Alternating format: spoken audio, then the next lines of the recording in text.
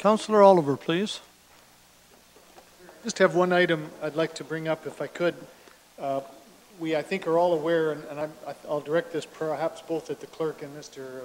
Baird, but the pre-hearing conference around Hastings Drive did take place, and I think we've been told there is going to be a hearing. So it was my recollection from our in-camera that we could request Mr. Tice to come back to council and receive some further direction, now that it would appear as though there's going to actually be a hearing. So that's my question, Mr. Mayor. Can we direct Mr. Tice to come back in a few weeks and to have further discussion with council?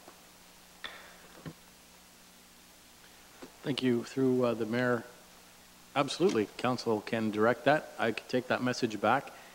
He could provide a debrief and then maybe explain what happens next. It's January 8, 9, 10, I believe, 3 dates that have been set. So if you leave that with me, I will follow up and we'll have an appropriate date. I'll work with Mr. Grizel. We'll find something maybe on a later evening so you have time to meet with him.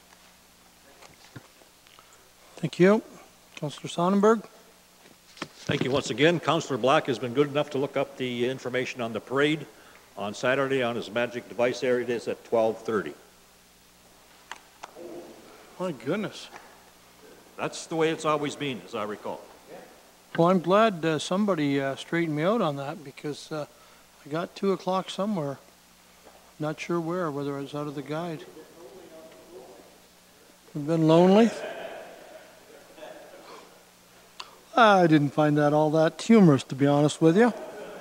I have 2 items and then we'll head out the doors, so to speak. As Councillor Height has brought up, but I do want to also say, James, to you, thank you very much for the capital budget, getting it in our hands last Friday, well in advance of next Wednesday, Thursday.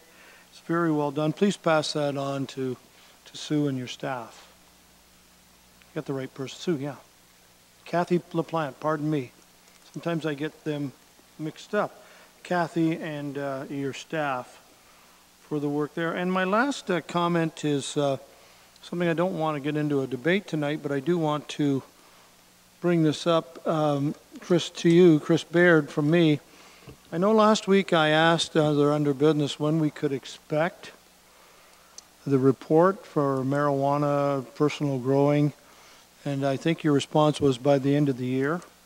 And I know some things we can't hurry up, but I would hope that that report comes back here ASAP, that we could get it here. And my fear is this, Mr. Baird. I have talked to a number of residents, as many of you have, and this is an ongoing problem, and I certainly have indicated to many of them that I am making no promises on behalf of this council and staff that we can solve this thing just because the staff report does come back, but we should be able to get a lot of information and facts and comments from staff as to what can be done and what can't be done. But I'm a little bit leery if we wait till, let's say, one of the 2 meetings in early December, and basically we break for a month through the holiday, or it's not quite a month, but you know what I mean, 3 weeks. And then, Mr. Baird, really there is nothing that we can do. I'm a little bit worried that a lot of people have expectations on this report, and I'm suggesting to people that we don't know where we're going with this. We don't know what we can do, but we certainly are willing to look into it. So if there's anything that staff can do to bring this along as quickly as possible. There are children leaving their homes on some evenings to go elsewhere to sleep. And that is not acceptable, I think, to most people. And that's no disrespect to the growers. There's just something that's got to be done down the road. And I don't know who's going to help us solve this, but we're maybe going to need some help from somewhere above. Is that a fair statement? Most certainly, Mr. Mayor, and your message is received loud and clear. So. Well, thank you very much, Mr. Baird. I just think this is a pretty important topic in this county and something we have to get at as soon as possible. Thank you. I have a confirming bylaw moved by Height and seconded by Oliver that the bylaw 2017-110 being a bylaw to confirm the proceedings of the Council of Norfolk County at this council meeting held on the 10th day of October 2017 be passed, signed by the mayor and clerk, and fixed with the corporate seal. Those in favor?